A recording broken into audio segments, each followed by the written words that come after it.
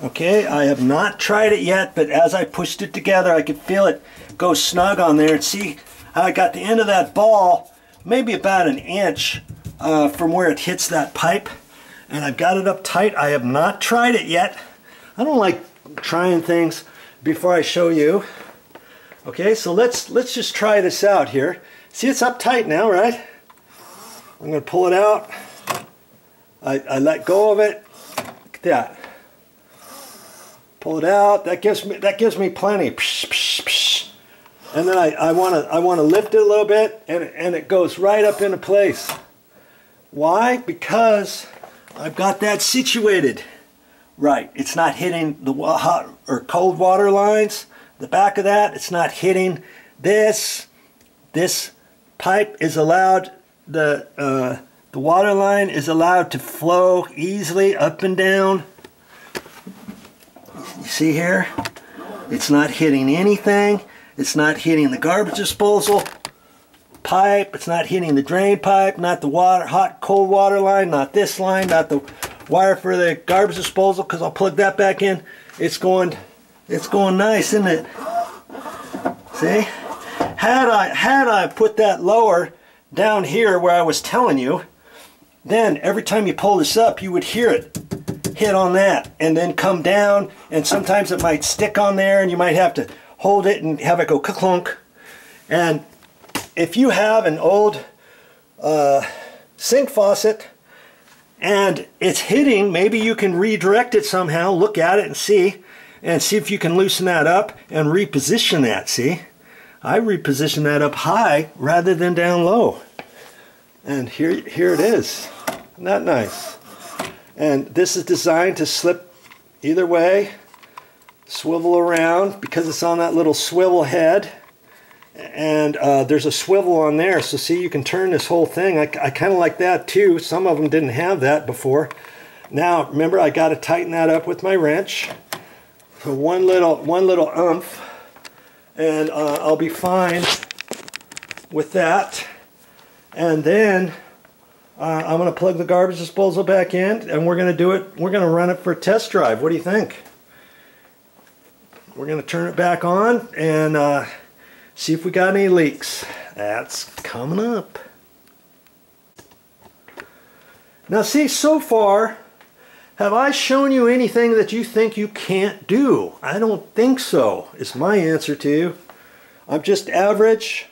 I'm not a professional plumber. You don't have to be a professional plumber for this. You saw how I think it was easy to do this.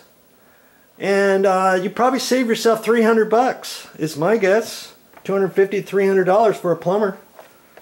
If somebody says, "Oh, hey, you could have got that done for $125," I think I would have to respectfully disagree with you. These times and ages now, everything seems to go up.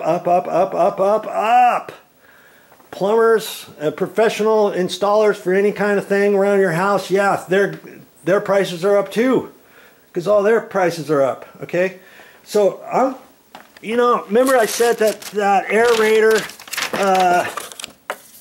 fitting wasn't in here, and I don't think they come with them anymore. That's kind of disheartening. Now here they've got a label. You could put that label somewhere, save that. I would save that. I would save this. I would take a picture of that in case you want that for later on. You've got it on your phone or whatever. You could save the box, whatever. Okay, so my next step, I've got to tighten this. I can't forget that. That's what I'm going to do now. And I don't have a problem showing you me tightening that up. Got my little trusty crescent wrench here. Righty tighty, lefty loosey. And I'm just going to make it snug. I'm not gonna overdo it. Okay, there. That's it. Like I say, everything's plastic nowadays. You just have to be careful with things.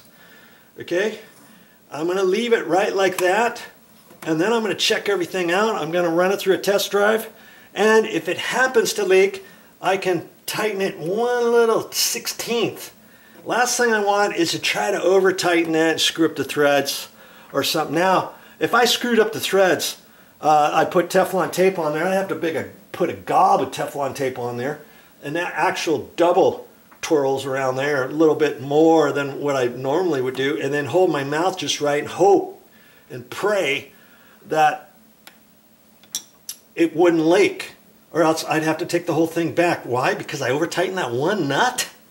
Come on. You know, they don't make things like they used to, let me tell you. Okay, so now, am I pretty much done? I got to plug in the garbage disposal, and I look under there. I made sure those were tight. Oh, and after I turn the water back on, I'll look at those handles to see if I need to then unscrew the end with. I can do that with the water on, just the end. You know what I mean? Just the end piece, just the one little screw on the outside. And then wiggle that a little bit, and then reposition that. That's right, I still have to do that. Okay, and then I'll be pretty much done. I'm gonna leave this for right now. I think my next step, you just think about different things. Look at your project. Think, okay, is there anything else that needs to be done?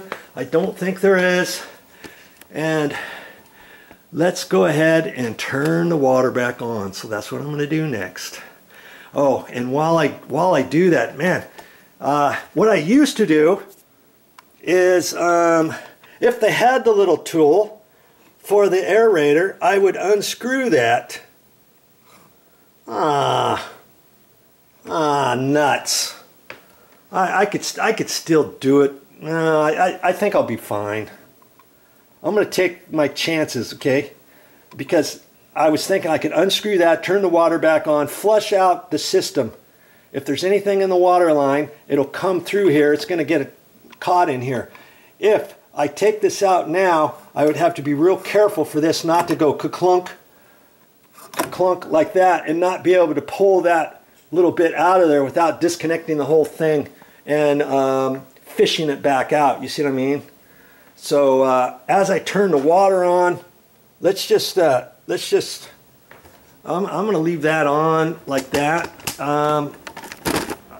I'll just show you, no monkey business. No monkey business. We'll just see here. This water should go on nice and fine. I'm going to turn the hot and cold water on now. I'm just going to turn the cold on for right now. Come on.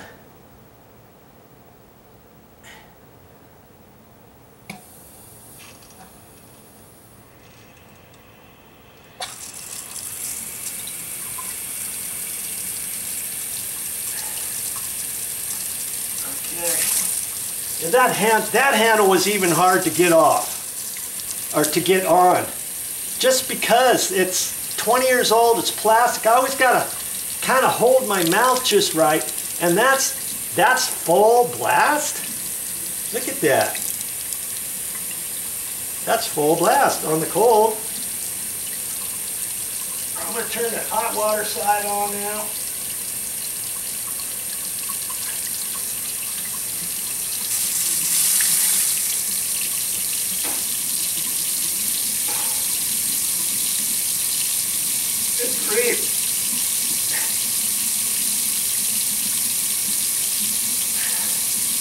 Having a heck of a time turning those on. Okay. Now that should be. I don't know if that's hot or cold.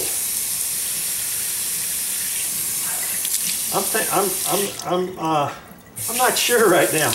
Oh, you know what it is? I think you just have it like that, and it's probably cold. And then if you want hot, you got to turn it all the way down to like that, and then like that. And this can be wherever to turn it on and off, see? But, and there might not be any more water pressure than that. Let's see here. Because the aerator might be an aerator such as only so many gallons per minute, or or something, and it ends throwing out lots of air, and that's a good thing. You don't need any more water than this, you know. Plus it doesn't splash on you. You can hold your hand there, you can wash your dishes, you can rinse off, and it doesn't come any harder than that. You don't need any harder than that, right? Now I'm going to turn it up that way. I think that's hot. Yeah, that's hot, okay? Ooh. Okay. That's cold. Would it matter if I flipped them? I have no idea, probably. Yeah, it would. Okay. And then this. Oh, come on. What's the deal?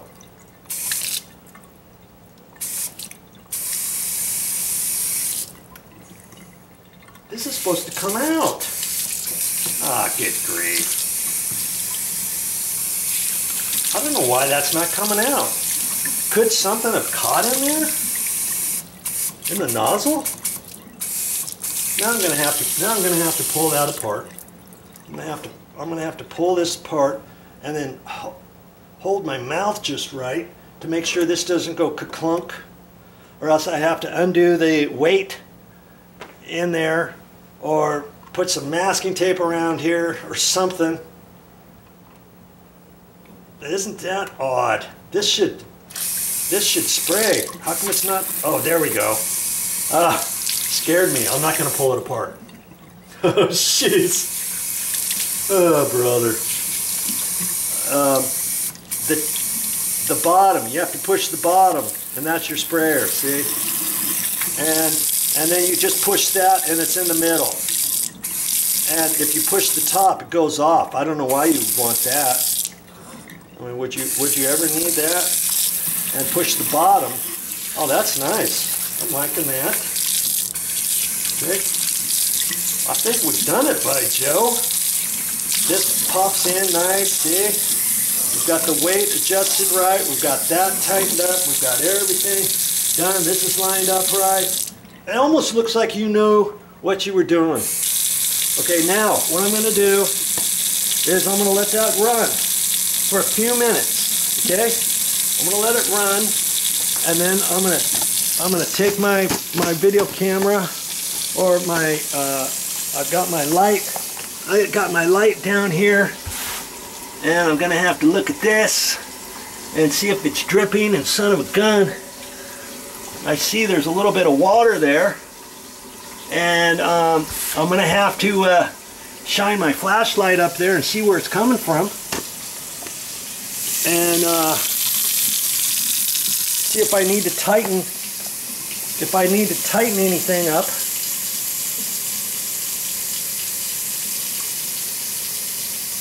Alright, so that's my next step. Now you want to double check. Okay, and make sure everything's running fine and there's no leaks. I thought I had seen some water down there. I wiped it up, and I'm still running the line and wiping.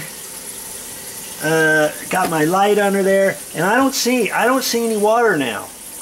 That was weird. What would have caused that? Maybe as I was turning the gate valves on, something dripped until I had it open all the way. I don't know, but I'm not. Last thing I'm going to do is start checking these valves. You don't want to be checking those under pressure and stuff. That wasn't part of this project. I wiped everything up. Everything's dry as a bone right now. And I'm going to let it run a little bit longer. Yes, unfortunately I'm wasting a little bit of water while I'm doing this. But I want to double check and make sure I don't see any drips. And then if I do, I'll have to go under there and see if it's dripping from the nut that's tightened up on the cold water side, on the hot water side. I'm seeing where the valve is. That's fine. Where the handle is, I don't have to reposition that. I don't really have to reposition that. I'll just tighten those screws. I made them snug before. Okay, they're almost snug, so I'll tighten those up and see what's going on here and hope that there's no leaks. Last thing you want is a leak. And like I say, if it was from the from the nut that you attach to the cold water side or the hot water side. If it's dripping from there, you'd have to take a wrench, hold your hand up there, get on your back, hold your wrench up there, and tighten it just a little, not very much. And then see if that stops. Wipe the water up.